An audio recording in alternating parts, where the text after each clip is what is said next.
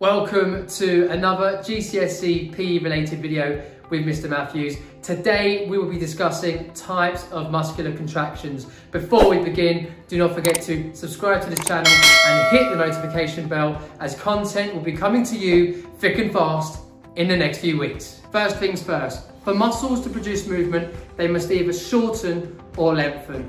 This is known as an isotonic contraction. There are two types of isotonic contractions. These are concentric and eccentric.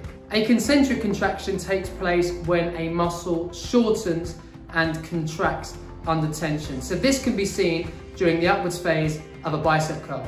An eccentric contraction is when the muscle lengthens under tension, and this can be seen during the downwards phase of a bicep curl. This can also be applied during a push-up. So during the upwards phase, a concentric contraction can be seen as the triceps shorten under tension, and during the downwards phase, an eccentric contraction can be seen as the triceps lengthen under tension.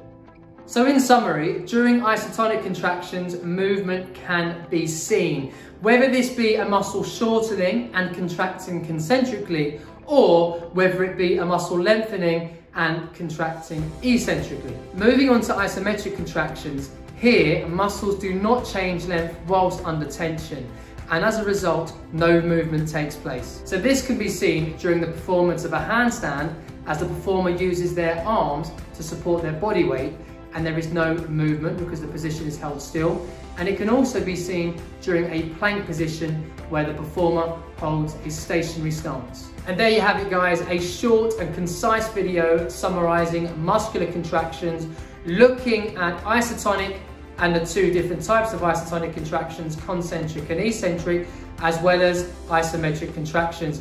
I hope you found today's video helpful. If you did, please do not forget to like the video and comment in the section below with any questions you may have.